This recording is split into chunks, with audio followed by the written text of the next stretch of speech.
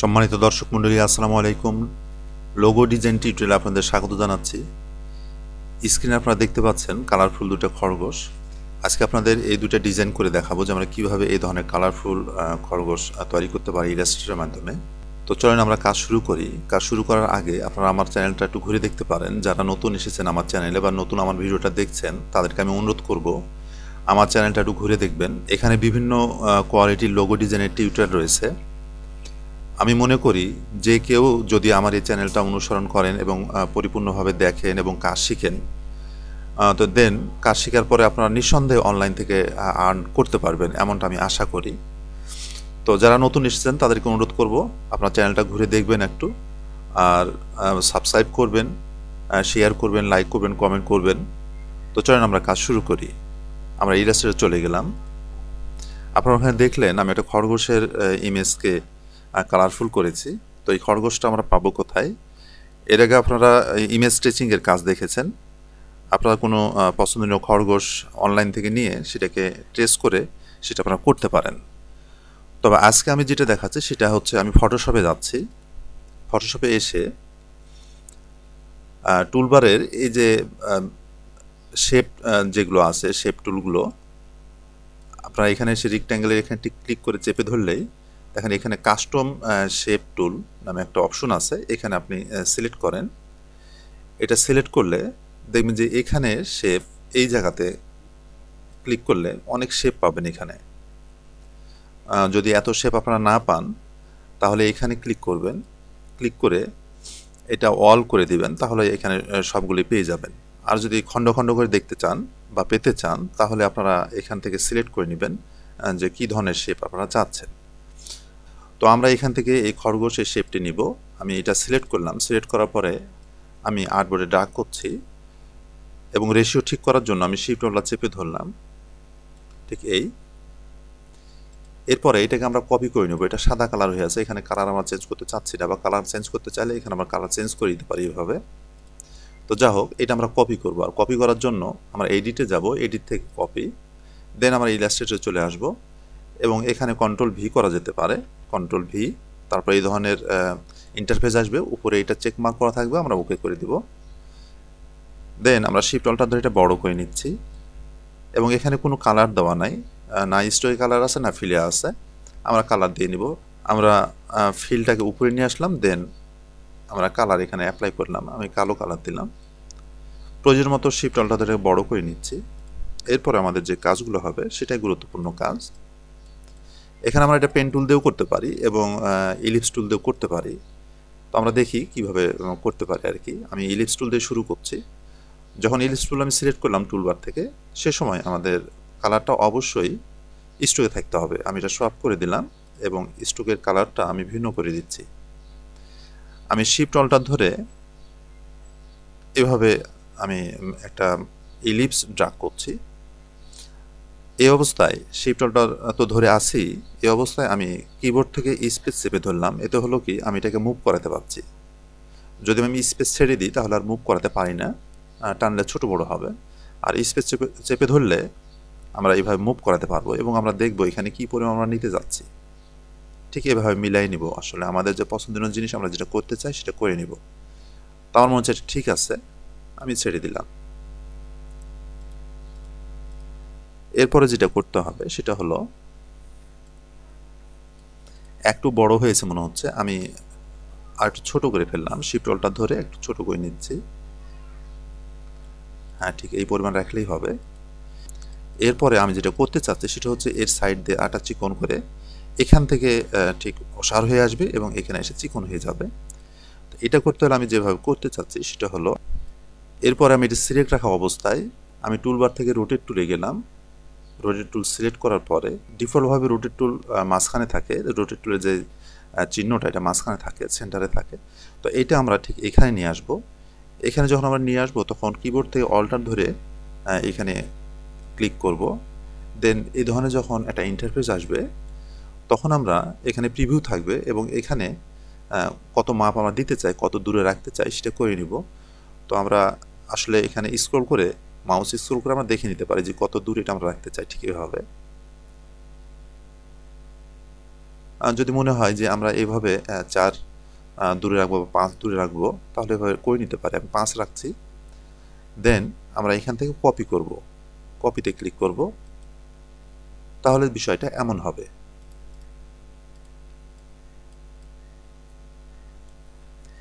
এরপরও এটা আমরা ঠিক করে মিলাই নিতে পারি। বিষয়টা হচ্ছে যে এখানে পুরোটা ডিভাইড হয়ে যেতে হবে, এটাও ডিভাইড হতে হবে এবং এটাও ডিভাইড হয়ে যেতে হবে। কাজে আমাদের এখানে শিওর হয়ে নিতে হবে যে আসলে ডিভাইড হবে কিনা। তো যাক, আপাতত এর মতোই রাখছি। পরে যদি মনে হয় তো আমরা এটা চেঞ্জ করতে পারি। তো ঠিক এই অবস্থা।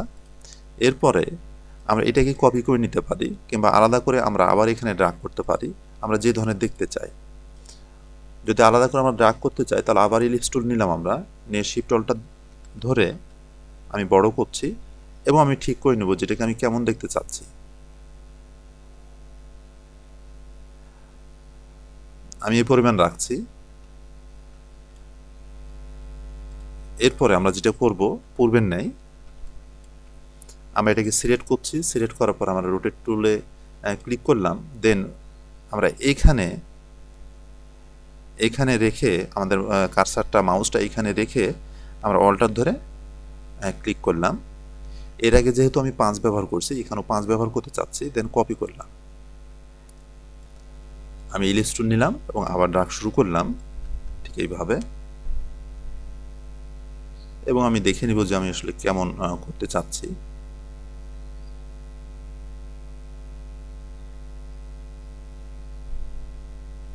আমি এভাবে রাখলাম। রাখার পরে আমি পেজটাকে একটু বড় করছি কন্ট্রোল প্লাস করে,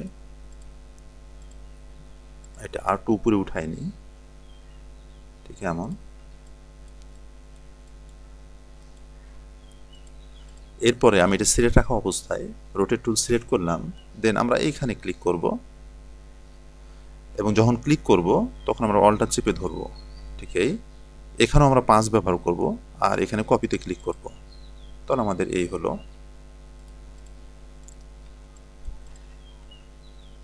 এবার আমরা দেখে নিব যে আসলে আমাদের এমন হলে সুন্দর লাগবে কিনা, কিছুটা মডিফাই করা যায় কিনা, এইসব বিষয়গুলো দেখে নিব। তো এগুলো বড় হওয়ার কারণে এখানে যখন 5 ব্যবহার করছি, একই মাপের ব্যবহার করছি, এগুলো স্পেসগুলো একটু বড় হচ্ছে। তার মানে এখানে চিকন, তারপর একটু মোটা, তারপরে আর একটু মোটা, এগুলো হচ্ছে। আপনি যদি মনে করেন যে না এগুলো সমান সমান রাখবেন, সেগুলো করে নিতে পারেন। আমরা এটা যদি মনে করি আর একটু ঘুরাই নিব, আর একটু মোটা করব, তাহলে এখানে এটা সিলেক্ট রাখা অবস্থায় আমরা রোটেট টুল নিয়ে এখানে ক্লিক করে আবার এটাকে যদি একটু সরাই নিয়ে এভাবে, তো আমরা এভাবে সরাই নিতে পারবো। ঠিক এইভাবে এভাবে আমরা যতটুকু মোটা এটা করতে চাই বা যত চিকন করতে চাই, এটা আমরা অ্যাডজাস্ট করে ফেলতে পারি। যদি আমরা এখানে আর একটু মোটা করতে চাই তাহলে আবার এটাকে সিলেক্ট করে আমি রোটেট টুলে গেলাম এবং এখানে আমি ক্লিক করছি। এখন আর আমি অল্টার চেপে ধরছি না, কারণ এর দরকার নাই। এখানে ক্লিক করে আমি এটাকে একটু সরাই নিচ্ছি, ধরে একটু সরাই নিচ্ছি। দেখেন খুব ইজিলি হয়ে আছে। এভাবে মাপগুলো আমরা অ্যাডজাস্ট করে ফেলতে পারি। তো যাই হোক, এটাও একটা সৌন্দর্যের বিষয় হতে পারে যে প্রথমে চিকন, তারপরে একটু তার সাথে মোটা, তারপরে তার সাথে আর একটু মোটা, এটাও একটা সৌন্দর্যের বিষয় হতে পারে। তো আমি এই পর্যায়ে রাখলাম। এখন আমাদের যে কাজ হবে সেটা হলো সবগুলো আমরা সিলেক্ট করব। ঠিক এইভাবে সিলেক্ট করার পরে আমরা অনেকভাবে করতে পারি। সে বিল্ডার টুল দিয়ে করতে পারি বা ডিভাইড যদি আমরা করে দিই, এখান থেকে পাথফাইন্ডার অপশনে এসে আমরা ডিভাইড করে দিতে পারি। দেন আনগ্রুপ করে দিব এবং ম্যাজিক ওয়ান টুল দিয়ে আমরা যে কোনো একটা স্ট্রোকে ক্লিক করলে সব স্ট্রোকগুলো সিলেক্ট হলো। আমরা এখন ব্যাক স্পেস বা ডিলেট চাপ দিলে সব চলে যাবে। তাহলে আমাদের যে শেপটা দাঁড়ালো সেটা হচ্ছে এমন। এখন আর কিছুই না, শুধু রং অ্যাপ্লাই করলেই দেখতে সুন্দর লাগবে। তো আমি এটা কপি করে রাখছি, অল্টার ধরে কপি করছি। আমরা দুইটা কালার এখানে অ্যাপ্লাই করে দেখব।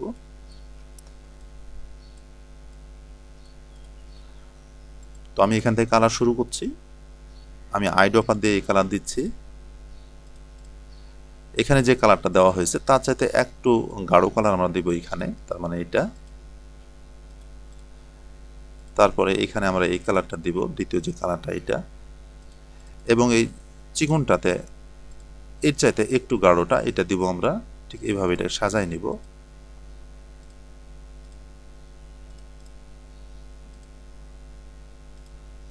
এটা দিলাম। আর এই দুইটাতে আমি শিপ ধরে আমি সিলেক্ট করলাম, দেন এখান থেকে একটা কালার দিয়ে দিলাম, তাহলে আমাদের ডিজাইনটা এই দাঁড়ালো। তো এর আগে আপনারা ওখানে দেখেছেন, ওখানে আমি বেশি করেছি, এখানে বেশি করা আছে, এখানে করতে যাওয়ার বেশি 2 3 4টা করা আছে এখানে, কিন্তু ওখানে আমরা 3টা করলাম। তো যা হোক, যদি এই বিষয়টা আপনারা বুঝতে পারেন তাহলে ওটাও করতে পারবেন নিঃসন্দেহে। এরপর আমরা যেটা করব সেটা হলো সবগুলো সিলেক্ট করে আমরা কন্ট্রোল সি এবং কন্ট্রোল এফ করব, এর উপরে অনুরূপ একটা পেস্ট হলো, দেন সবগুলোকে আমি ইউনাইট করে দিচ্ছি। ইউনাইট করার পরে আমি একটু হালকা কালার দিয়ে আমরা এটাকে সেন্ড টু ব্যাক করে দিচ্ছি। আমি রাইট বাটন ক্লিক করে অ্যারেঞ্জে আসলাম, অ্যারেঞ্জ থেকে সেন্ড টু ব্যাক, তাহলে আমাদের ডিজাইনটা এই দাঁড়ালো। এরপর আমি সবগুলো ধরে কন্ট্রোল জি মানে গ্রুপ করে ফেললাম। তাহলে এটাতে কালার অ্যাপ্লাই হয়ে গেল। এখন আমরা এটাতে কালার অ্যাপ্লাই করব। এখানে আর কাজের তেমন কিছুই নাই, শুধুমাত্র কালার অ্যাপ্লাই করা। আমি এটা সিলেক্ট করছি, সিলেক্ট করার পরে আইড্রপার টুল দিয়ে আমি এই কালারটা দিলাম, দেন ওর চাইতে এখানে একটু গাঢ় কালার দিব, সেটা হচ্ছে এটা। তারপরে এখানে আমি এই কালারটা দিলাম এবং এর চাইতে একটু গাঢ় কালার দিচ্ছি, এটা।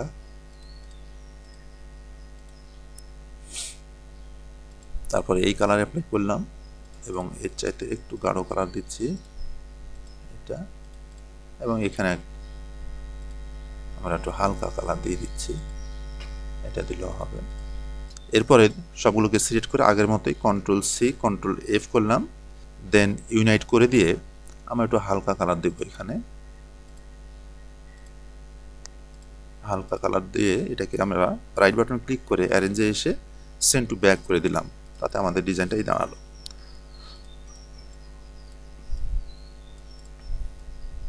তো আমাদের এখানে শুধু মাত্র পার্থক্য হলো ওইটুকুই যে আমাদের ওখানে 4টা দাগ ছিল আর এখানে 3টা দাগ হলো।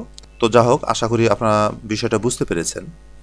যদি টিউটোরিয়ালটা আপনাদের ভালো লেগে থাকে তাহলে অবশ্যই লাইক কমেন্ট করবেন, শেয়ার করবেন। সামনের টিউটোরিয়াল পর্যন্ত আপনারা ভালো থাকেন, সুস্থ থাকেন এই কামনা করছি। আসসালামু আলাইকুম।